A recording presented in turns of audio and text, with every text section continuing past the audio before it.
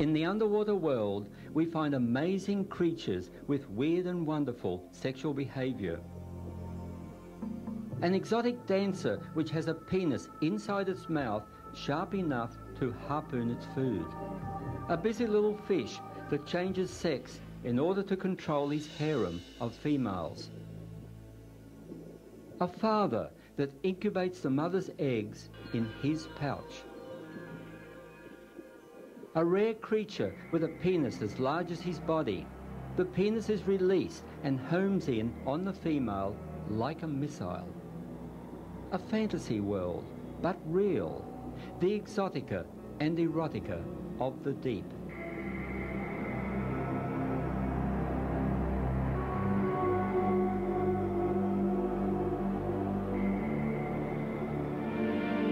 Most people see fish as shadows beneath the sea.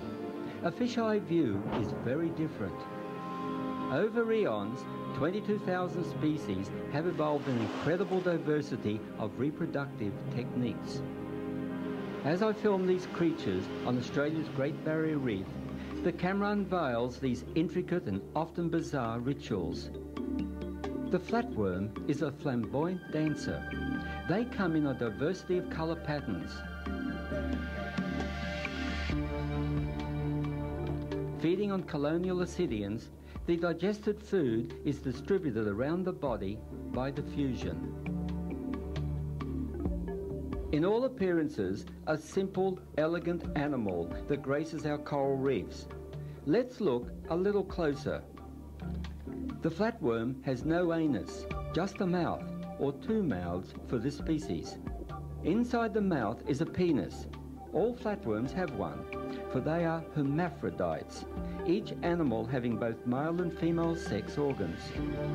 Some species have two penises, and they are sharp enough to impale food, then draw it back inside the mouth.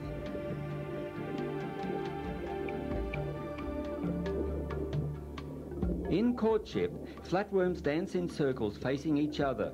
One partner takes on the role of a male, and as he becomes sexually aroused, his throat erects and protrudes as a penis. He may insert this penis in the partner's mouth, but this is not essential to copulate.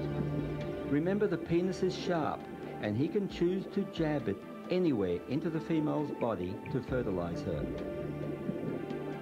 Wounded flatworms easily reconstruct injured body sections. What a graceful, amazing creature.